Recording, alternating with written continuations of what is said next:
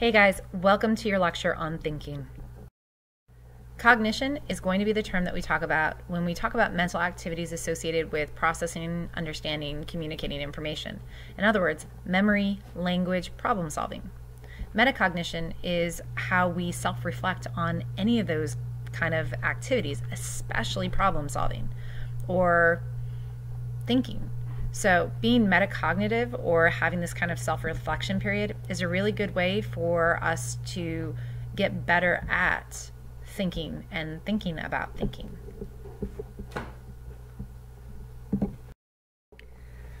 Cognitive psychology really comes into its being in the 1950s.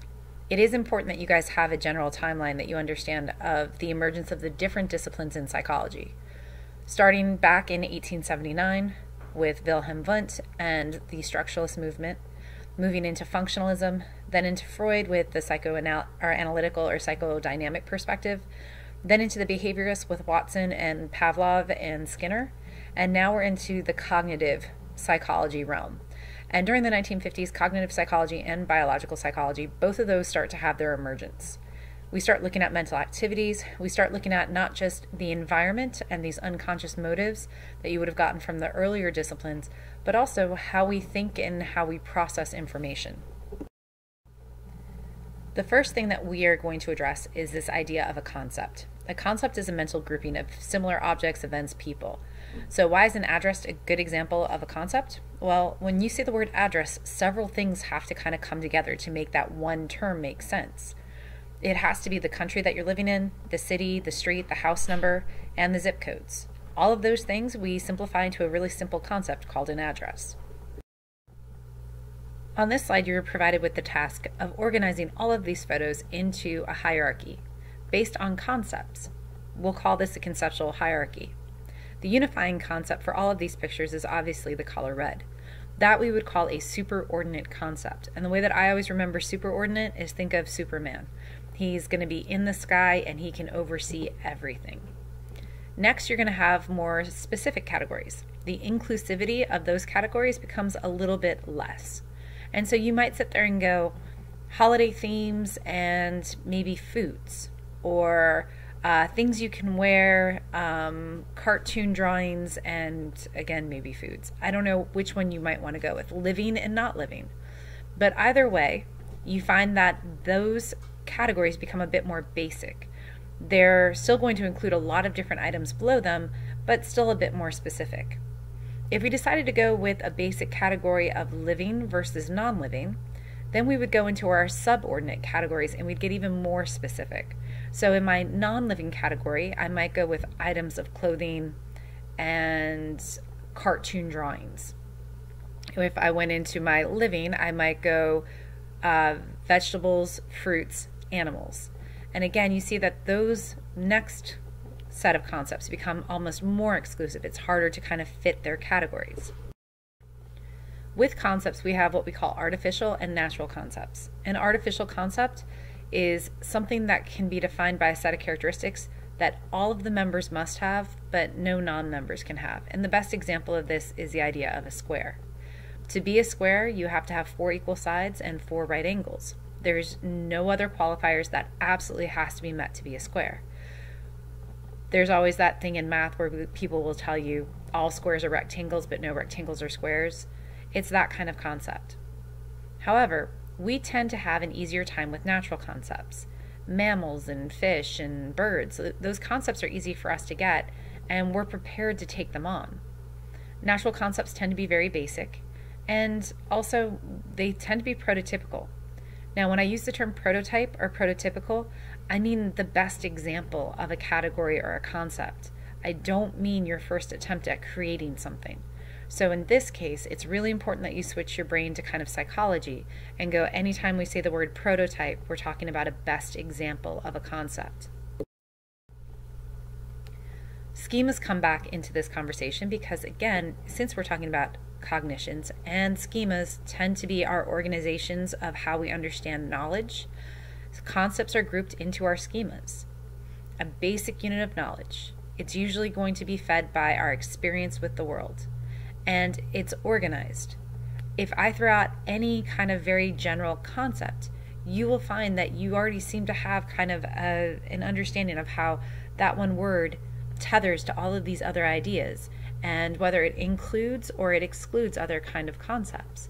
So if I say the word dog, you might immediately go, all right, all of your school knowledge of dogs, all of the dogs you've ever owned if you've ever owned a dog, different breeds of dogs, different traits of dogs, and all of a sudden that information based off of your experience and your exposure to the world is organized in your head. Schemas can get us into trouble, however, because they are the underlying foundation for stereotypes. And stereotypes are really just shortcuts. They're shortcuts to understanding the world where we don't have to invest a lot of energy. And it's based off of often the exposure and the experiences that we have. They're not always bad. If you're looking for someone to help you, you may run to the person who's wearing a uniform, and they may or may not be someone who can help, but that stereotype might be advantageous. It's important to understand that stereotypes make our decision processes easier, but we shouldn't exclusively use them. And we should be willing to seek out more information to make them more developed and maybe break down some of the stereotypes that we utilize. Concepts can also be simple or more complex. A simple concept, like you had on that slide with all of the images, would have been that they're all red. There's a single common feature and it ties them all together. A more complex concept can either have two or more common characteristics that must be met, or it can be disjunctive, where it can have one, two, either or, two or more, that kind of situation. Conjunctive, to be someone's aunt, you have to be one, female, and two, you have to be the sister of someone who had a child, or at least the sister-in-law of someone who had a child.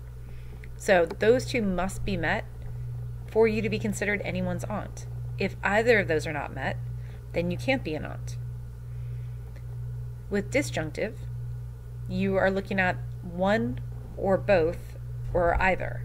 And so schizophrenic diagnoses, the person could hear voices, so they are having hallucinations, or they could have no hallucinations and only have delusions, distorted beliefs, or they could only have the distorted beliefs, the no hallucinations, or they could have both.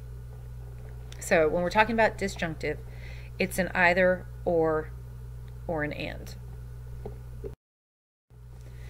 Like I told you guys before, there's 3 levels of inclusiveness with our natural concepts. Superordinate, think Superman, high in the sky. Basic, they're right around ground level. And then subordinate, I think of submarines. They are the least inclusive. They have the less kind of scope that they can cover. We discussed the term prototype, and that is a best example of a category.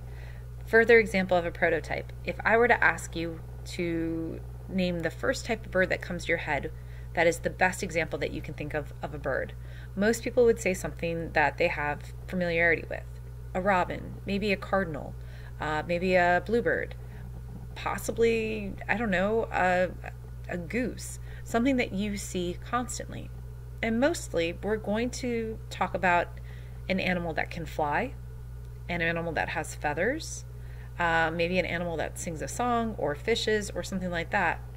But what we usually don't mention would be an ostrich or a penguin.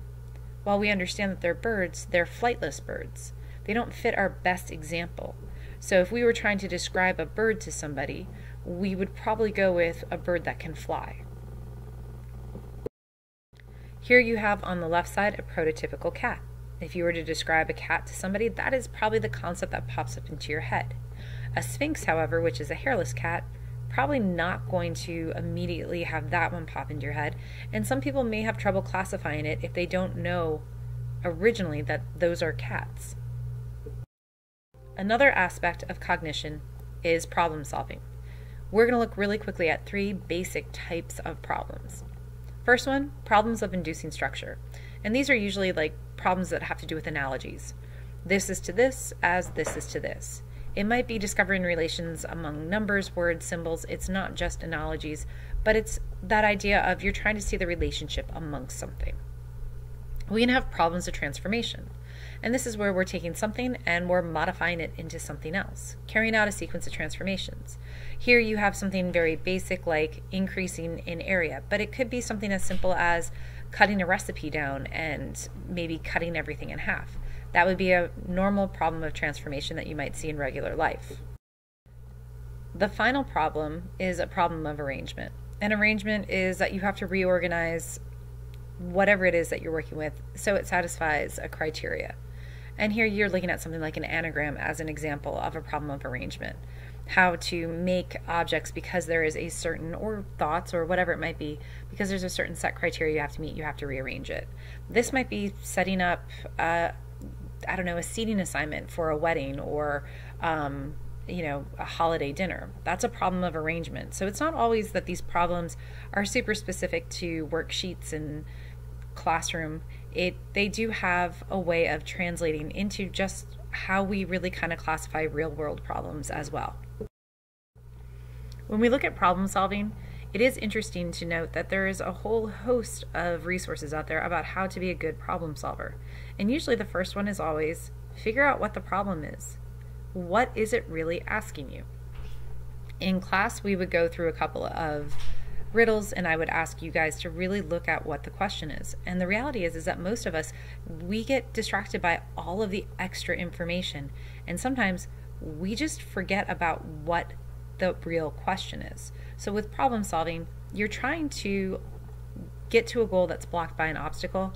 And the first step is always clearly figuring out what it is that you are dealing with.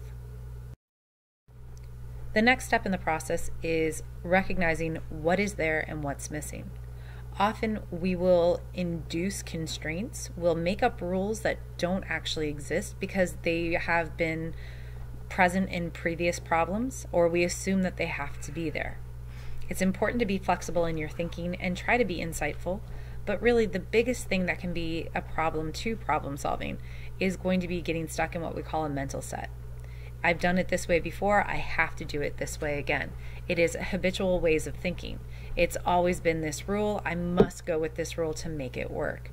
And the reality is that problems usually have many solutions, but we get very comfortable going with whatever has worked in the past.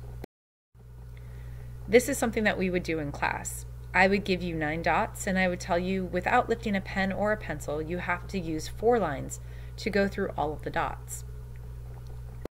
This is the solution, or at least a variation of the solution. What most people will do is they will start and they'll get through most of the dots, but there will be one left that they can't get. And there's a reason. They don't make one of the lines long enough to make an angle where it will still connect the other 2 dots. When I show people the solution, the first response usually is, I didn't know we could go outside the box. There was nothing in the instructions that said that you couldn't go outside the box, but most people will sit there and go, oh, well, wait, the box is there. The rule's always been if something is outlined, if something is contained, that's as far as we can put our work. Just remember that when we're talking about something like this, that's where the catch is. If you are problem solving, if the rule isn't there, then the rule isn't there. You might be creating the rule yourself. After you've looked at what the problem is, what is there and what isn't, the next thing to do is figure out what possible solutions you can use. And if you can find them, try them.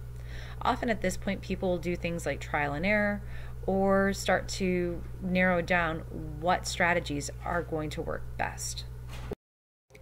With problem solving, there are several strategies. Trial and error is one that I'd mentioned to you guys. But 2 really big categories of strategies are what we call algorithms and then another group called heuristics. Now, for an algorithm, it's really important that you understand that, yes, in math class, you would have used an algorithm. It would have been a formula, and it would have given you a correct answer. In psychology, algorithms aren't always mathematical formulas, but they are rules, procedures, or steps that guarantee a correct solution. The only problem is that because algorithms are methodical, they might require a large amount of time, and they're not nearly as quick as what we'll call a heuristic or a rule of thumb. The example that I give you guys is I give you a lock, and you need to figure out the combination. If you were to use an algorithm, you would start out logically with 0, 0, 0. Then you would go to 0, 0, 1, 0, 0, 2, and you would continue until you tried every possible combination that could be used on that lock, and you would be guaranteed to open it. But in reality, most of us would skip 0, 0, 0, assuming that no one would ever set a lock with 3 zeros. We might even throw out 111, 222, 333. We might employ a couple of rules that are really kind of more shortcuts. A heuristic is a rule of thumb. So righty-tighty, lefty-loosey. We know that rule of thumb for opening and closing things. We know look left, look right, then look left again before you cross the street. And again, that works. But it's error prone. So it's a shortcut, a really quick way of making decisions. But if you are crossing a one-way street, you might really only have to look one way. The other way is probably unimportant. If you decide to travel to England, the left, right, left, well, you better go right, left, right, and make sure the last direction that you look in is right. Righty-tighty, lefty-loosey. A long time ago, I was buying my kids a toy called an aquadoodle. And it's a pen that you fill with water, and you use that to draw on this very specific pad. Well, after making several attempts to open this pen with the lefty-loosey method, I decided that it was broken. I handed it to my husband. He turned left. He couldn't get it to open. I used my teeth. I couldn't get it to open. And then I did the probably a bit more rational thing. I read the instructions. And because it was a pen that you fill with water for kids to play with, they had reversed it and they said turn right to open. My shortcut just didn't pay off. Rules of thumbs are just quick ways of making decisions. Sometimes based off of previous experience, sometimes based off of information that you have, sometimes based off of what you recognize. Problem solving can also lead to something called insight. And this is when we have this sudden realization of an answer. And insight really kind of contrasts with strategy-based solutions. It's when you just kind of come into the knowledge. It kind of just works. It gets jogged loose.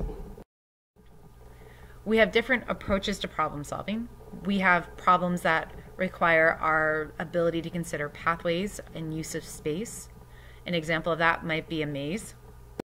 We have trial and error, where you keep trying all possible solutions and discard them until a correct one works. This one is not always an algorithm because it may not be methodical. So if you get a brand new car or you are using a rental and you decide to try to figure out the headlights without looking at maybe the actual manual for the car, you may push every button, turn every dial until something works.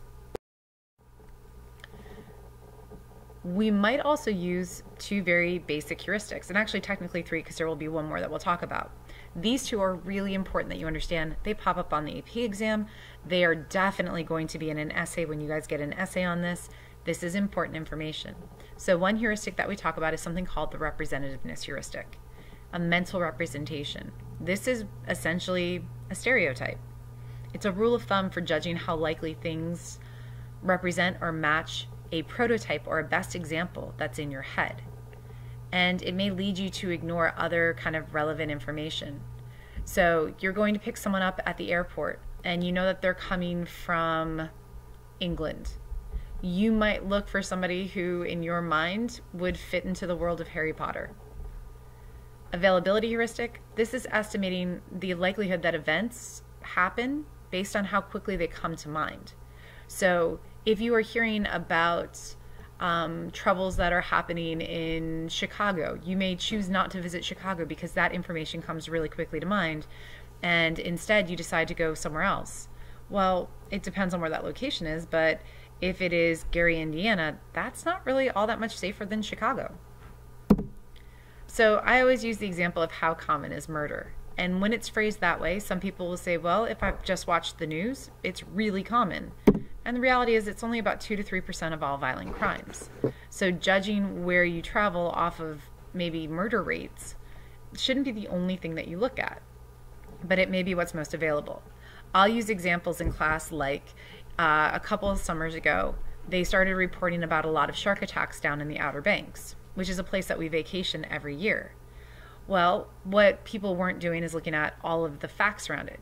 People were chumming water near piers, they were swimming during the evening hours, and they weren't actually being killed by sharks. They were getting bit by them, yes, but most of those people just went to the hospital and were released afterwards. Because the news coverage was so heavy, the rates of people renting homes in the Outer Banks during that time period decreased significantly. They were making a decision off of what they had available to them. Hello. Today my mother is going to talk about something probably boring. This is my mother. Alright, well that was Mickey. He really wanted to be in on this. I don't even know if you guys could hear him. He was very quiet. So, recognition heuristic. Sometimes we're told that the easiest decision to make is by going with what we recognize. This can happen when you go shopping and you have a name brand versus an off-brand. They use the exact same ingredients, but you may feel more inclined, if you don't know much about the product or you're not really sure which one to go with the one that you've seen on television or the one that you've seen advertised. We also tell you to do this when you are taking things like the multiple choice sections on an SAT.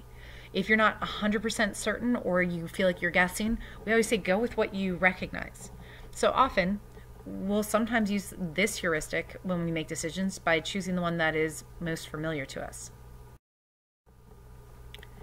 A really good way of looking at that representativeness and availability heuristic is when we talk about risky decision making. If we look at things like the stock market, well, that can be something that you are making choices under conditions of uncertainty. It may go up in value, it may drop in value. You're really kind of making a guess. And we talk about this term called subjective utility. The decision is based off of the outcome and how worthy that outcome is to the individual. But if we look at something like lottery tickets, most people won't start buying lottery tickets until the Powerball gets into like the hundreds of millions. And it becomes something that's on the news. And so availability heuristic, you need to buy your tickets, you need to get these tickets. Oh my gosh, Powerball is up too. We haven't had a winner in so many, months. Those sort of things become available, and then you find that it drives people to buy more tickets. We make this decision off of how much information is available to us. And then we have things like the representativeness heuristic. You may choose to play or not play based off of your own kind of stereotypes, these ideas of, well, it's no one really wins and here are the statistics, or something along the lines of, the grocery store near me has sold 3 of the last winning tickets. I should definitely choose to go to that grocery store to buy them. Either of those decisions to buy or where to buy or not to buy can be based off of that mental representation that you have for purchasing the lottery tickets and where a effective place to buy them may be. More approaches to solving problems. Well, you can do things like form a sub-goal. Sometimes problems are huge, and it's much better to break it into pieces and attack one small part at a time. This is how you should attack things like projects, or when you feel like you have an overwhelming amount of work. Don't go at the full thing. Pick out a small goal and meet that first. 1, it's far more motivating once you've completed that small goal, but 2, you start to kind of just get ahead. This is what I do when I do things like puzzles. If I have a puzzle in front of me, the first thing I do is I create the border. That's my first goal. Then I sort into colors, and then I find an image that I want to piece together, and I do it incrementally. Small goals, and eventually over time, the full goal is met. You can also do things like change the representation of a problem. For me, when I have a hard time conceptualizing something or understanding it, I often draw a picture or a graph, make a list. It may give you insight when you can change the representation. Working backwards, this happens when you know the end result, but you're trying to find some previous unknown aspect of the problem. So something along the lines of, Mickey has $5, and it is Friday afternoon. The previous Wednesday, his sister owed him $3. The Monday before that, he owed his mom $2, and the day before that, he got $1 in his allowance. How much money did Mickey start with at the beginning of the week? And you would go, okay, 5 minus 3 plus 2 plus 1, something like that, and whatever that answer ends up being, that would be the little missing aspect, but you work backwards from the answer. This is a version called hill climbing, and hill climbing is a heuristic. It is a shortcut decision making that allows you to make a choice, and then essentially that choice pushes you to another choice. In other words, instead of going directly up the hill, you kind of have to zigzag your way out. So it requires moving forwards, moving backwards. Something like the traffic jam game that you see here, that's a really good example of hill climbing. So the red car, the red convertible, is the one that you want to get out of the lot. And to do so, you realize that you can't move that car one bit unless you can move the tractor trailer, the yellow and the green car, the pink and the blue car. Well, you can't move any of those cars unless you move the white limousine that's down at the bottom. You can't move the white limousine unless you move the red truck. And so the very first step is moving the red truck up so you can move the white limousine over. Then you can shift those cars down, you can move the police car over, and each decision leads to yet another decision. But eventually, you'll be able to take the red convertible out of the lot. And the last one, search for analogies. And again, we talked about something very similar to this when we talked about the types of problems. But again, this is a heuristic. And it's not just this is to this as that is to that. It might be last Christmas holiday break, we went skiing and everyone had a great time. So the only way that we can have a great time again this year is to go skiing again. That might not be true, but you're searching for a solution based off of what had happened before. Or the example I have here, I have a bag of chips, but I don't have a chip clip to close them with. What can I do? Maybe I can use a paper clip. They roughly do similar things. I just have to change it a little bit.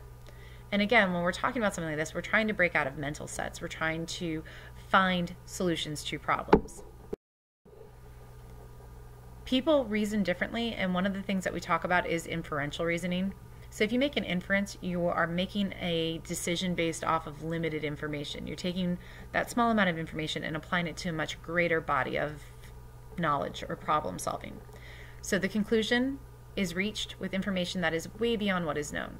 So you may know something, but you're inferring, you're assuming greater reach. Different cultures think differently. So language shapes the way we think. That was that Benjamin Whorf hypothesis, the linguistic relativity hypothesis. And if language is at the base of culture, culture shapes the way we think. People who have been raised biculturally, now this is different than biracially, meaning that they're raised in two different cultures. They can go back and forth between two different thought processes. Cultures also influence the way that we assume categories and relationships and information. If I were to give you a snake, a bird, and a tree, Americans are going to think plants and animals, and we think in categories. Where if I were to show Chinese people a snake, a tree, and a bird, they think in relationships, and they would say that the bird and the tree go together because the bird lives in the tree, where the snake doesn't fit either of those. Again, where we grow up, our culture, all of that can influence how we think and we assume. One of the big problems that happens when we use things like heuristics is we may become overconfident. If a rule has worked in the past and yielded results, we may just assume that that rule has to work now. With overconfidence, you go with this idea that you are probably going to be correct, and that our tendency to be confident in your correctness may overshadow any of the errors or your estimation of your correctness. So with overconfidence, we overestimate the accuracy of our beliefs and judgments. I think we've all done this, walked away from a test feeling like we knew we got an A, and then we get the test back and it is not an A. It may be that we were more confident than we were correct.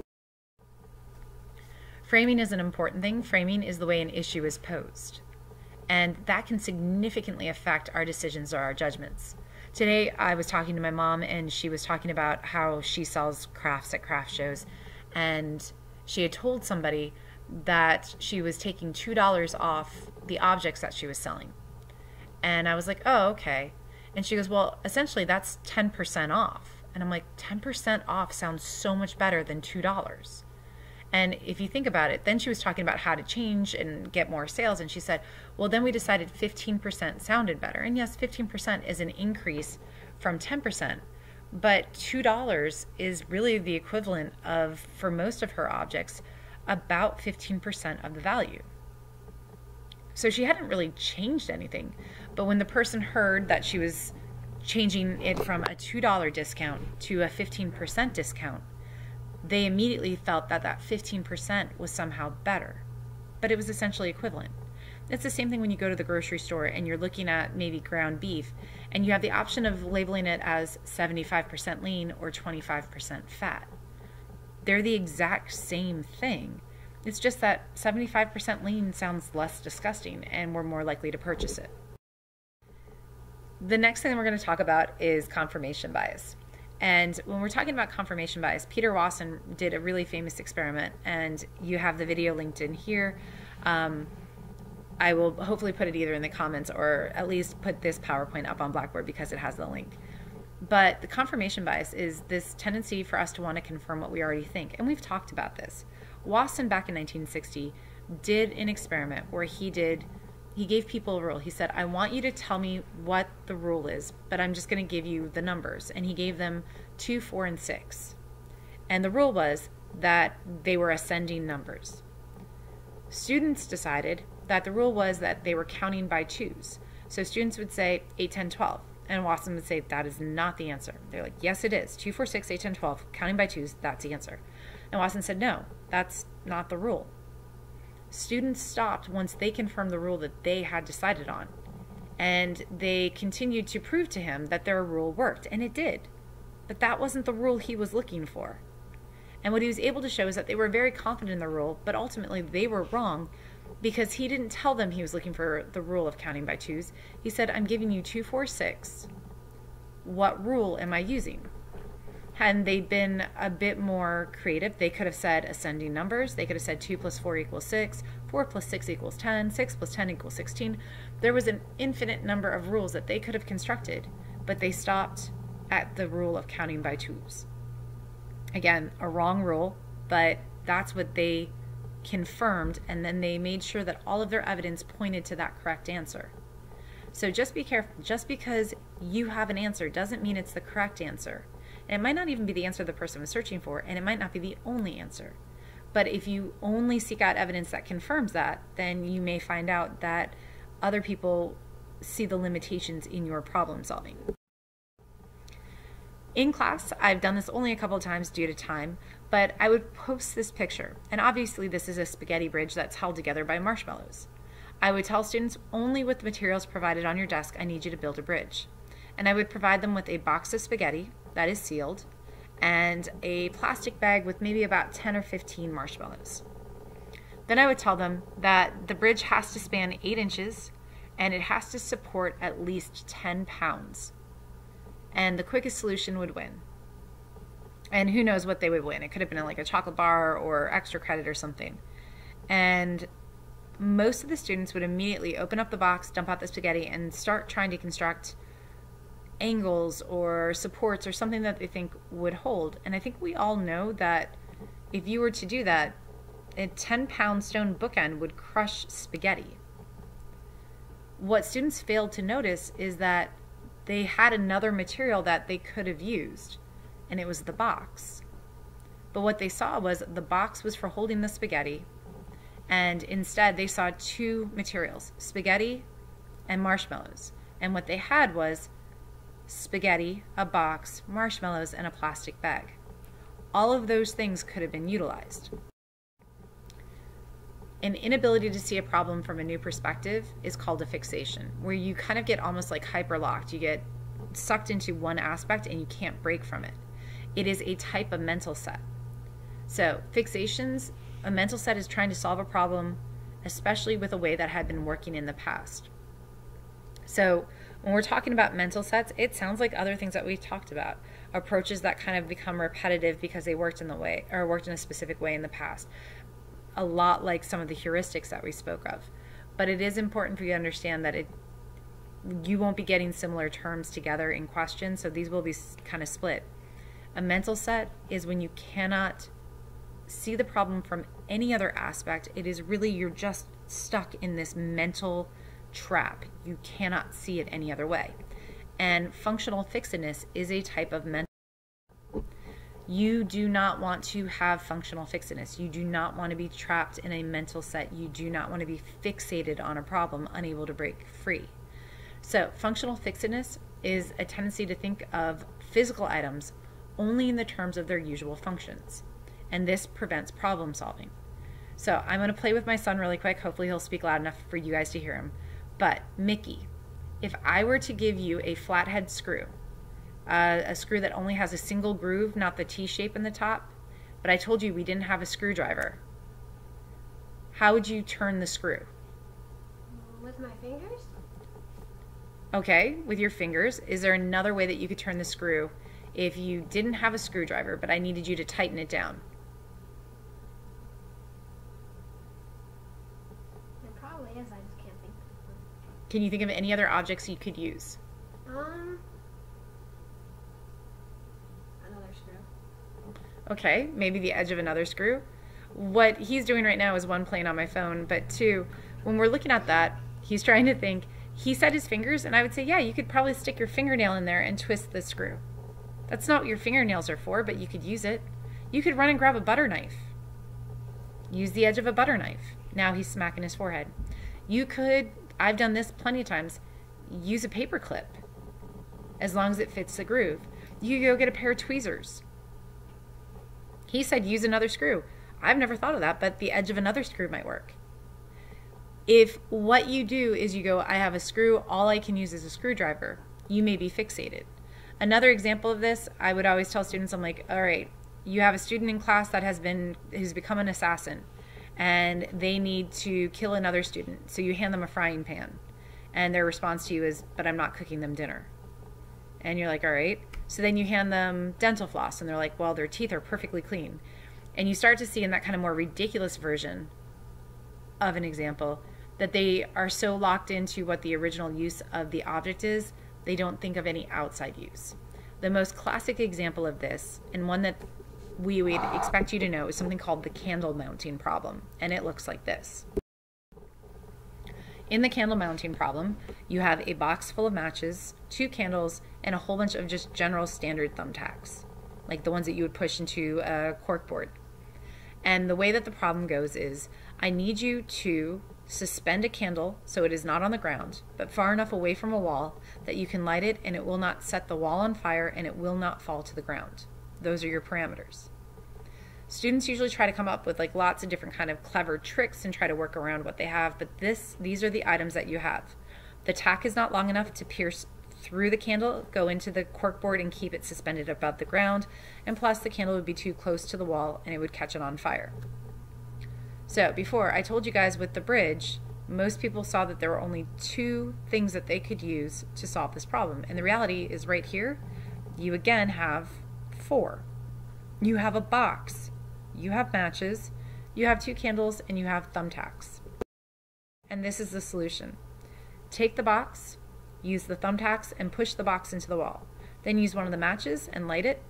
Light the candle, drip some wax into the base of the box, put the candle in there so it'll stand upright without any support, or heck, you could push a thumbtack through the bottom of the box into the candle, and then light the candle. Or keep the candle lit if, you didn't have to. But either way, it's that people will often overlook the box as something they can use. Now, I know I didn't, bless you, honey, I didn't tell you guys this in class, but I do a lot of like cake baking and, a lot of crafty stuff. And so I'm always looking for ways that I can take normal items and use them. Most recently, I had to figure out how to make towers for a cake. And I ended up using a paper towel roll as my mold. I ran around my house looking for anything that was cylindrical that I could use. I just had to think outside the box. When we talk about creative problem solving, creativity is something that you can actually develop. And it's an ability to act or think in ways that are different. But here's the big thing. It has to be valued by other people. So being creative, it doesn't mean that you just walk into a room and you're like, look, I have a bucket on my head. It's a hat. If that's not valued by anybody else, that's not really creative. So creativity has to have a value to it. People who are creative don't necessarily tend to be more intelligent. There's a weak positive correlation. But again, with creativity, you can develop this. Look at objects, look at things, and try to see them in different ways. Try to see what you can use them for. It's something that I like doing.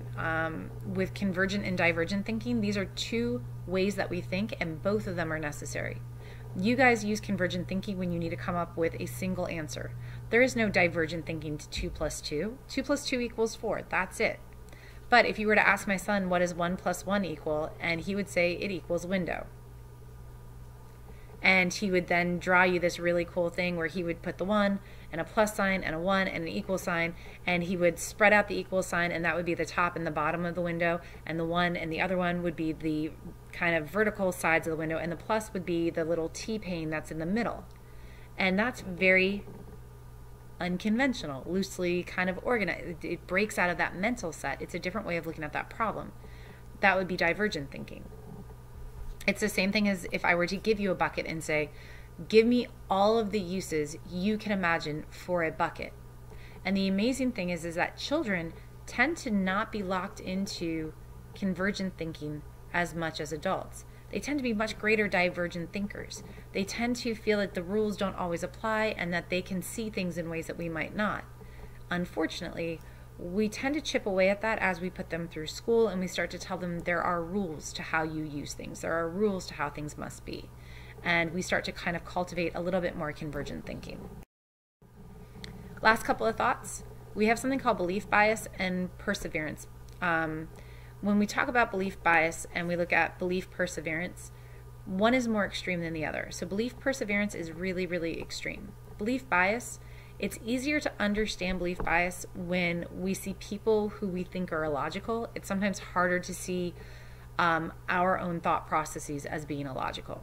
Belief bias might be when you sit down and have a conversation with a friend and you're like, what is the best sports team that ever existed? This is a great discussion to start to see people's bias.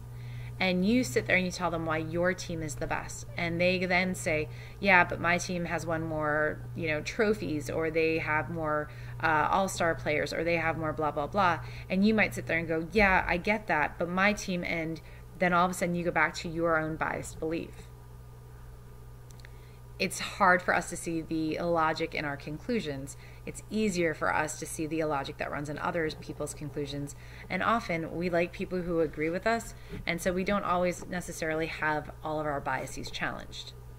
But a belief bias is something that we can challenge, and in some people we can change. Sometimes people will actually accept another person's, maybe their argument as to why their belief may be more correct. Belief perseverance is different, though.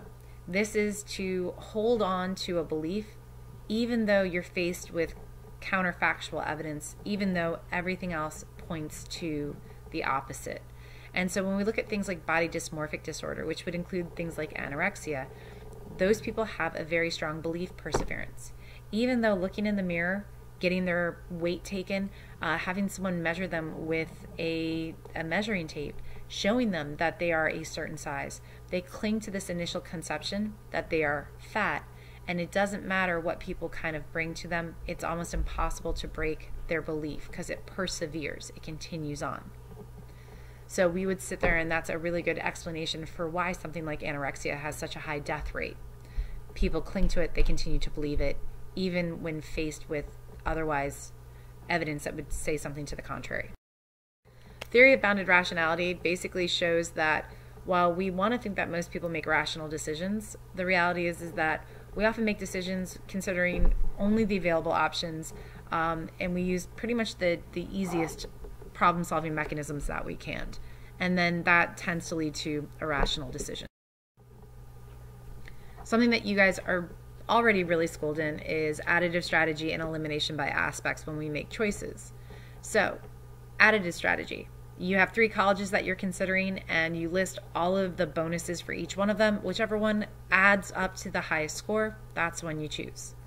Elimination by aspects, on the other hand, is like using a filter system on online shopping.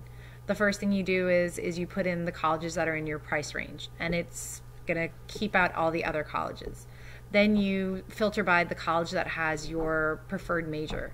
Then the one that is the size that you want, and then the one that's in the area or the region that you want to go to. And then you might start looking at, does it have a Greek life or a football team or whatever other kind of choices that would influence it. And eventually you get down to maybe 1 or 2 choices. Once you get down to those 1 or 2 choices, you may then switch over to additive strategy and list what those kind of benefits are, and whichever one has the most, you go with. And this is pretty much the last thing that we're really going to talk about, and this is something called the conjunction fallacy. I tell you, you're meeting someone who is articulate, they're ambitious, They're power hungry. They're a wheeler and dealer. They like to kind of make things happen. Are you going to meet a college professor, or are you going to meet a college professor who's also a politician? Mickey, what do you think? College professor who's also a politician. And Mickey just did the conjunction fallacy. So often when we talk about this, a conjunction is when two things come together. This is an error in decision making when people look at two uncertain events and they assume that they're more likely to happen than kind of the larger event happening all by itself. So the correct answer should be that you're meeting a college professor, because that's the largest overriding category. And college professors who are also politicians is a much more small kind of exclusive category. There's probably a better chance that you meet a college professor who has that kind of personality than someone who really is also is a politician. But because those two things seem so specific, we are more likely to assume that the combination of these kind of two uncertain events happening together are more likely. We also, when we look at pitfalls in reasoning, there is something called the gambler's fallacy, and this happens often with things like lottery tickets. No one's won in a long time, that must mean I'm a winner. Well, that would be something we call a gambler's fallacy. Belief that the odds and chance of an event increase because it hasn't occurred. Or we may overestimate the improbable. We might sit there and say, well, things that are dramatic and vivid but infrequent, they receive heavy media coverage like murder, well, they must happen more often. And then the last one is this thing called specter of regret. And this is, we'll often make bad decisions because we want to avoid what could potentially be bad. So a good example of this would be, you have the opportunity to double your annual income, your family's annual income. You have a 9 in 10 chance that if you take this bet, whatever your annual income is will double for a year. 9 in 10. So you have a 90% chance. You have a 1 in 10 chance that you would lose all of your income for an entire year. The fear of the loss, the loss aversion, the negative impact of losing that entire annual salary may be great enough for people to not make what would be a safe bet or a safer bet because they're worried about what they would regret. So this is our last slide. One last riddle for you guys. At the end of my extra long speech, I will have you guys give you guys a chance to actually see the answer. But again, this is a really long kind of unit that has a lot of terminology in it. If you have any questions, if you are unable or uncertain on how to answer a question on the worksheet, please contact me. And here is the answer to your last riddle.